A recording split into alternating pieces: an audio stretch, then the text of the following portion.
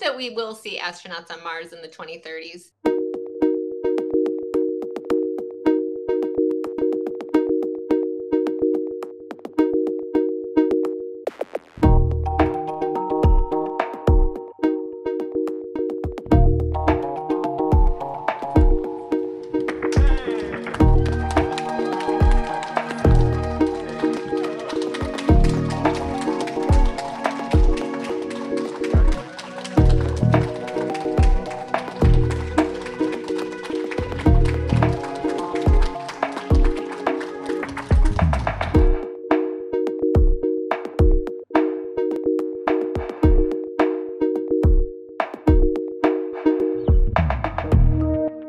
This was an incredibly successful mission.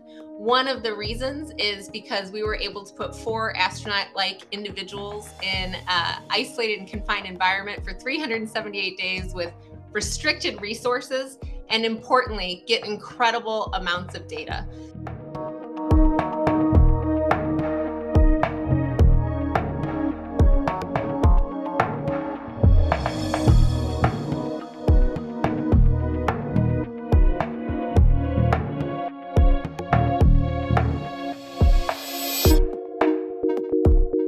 So that length of period, and in fact, the entire mission was really built along this idea of trying to replicate as best we could what it would be like to have a Mars surface habitat mission.